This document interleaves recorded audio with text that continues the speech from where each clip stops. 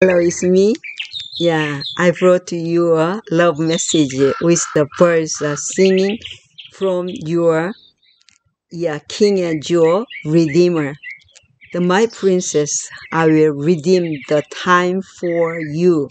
I know that sometimes you look back on your life with anguish and regret, so much time wasted on things that did not matter.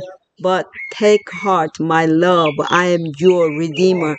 And today is a new day, so start now by seeking my plans, which are to give you hope and a future, just as I used hardship in Joseph's life to lead him to a position of leadership, influence, and blessing.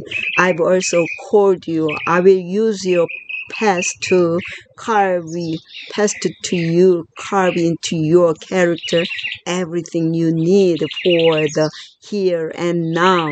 I want you to let your past experiences teach you and not torment you. Remember, my princess, I will always turn into good and others meant for harm. I will redeem what was lost and place you on the narrow road that leads to an everlasting life. You love your King and your Redeemer. Jeremiah 29:11.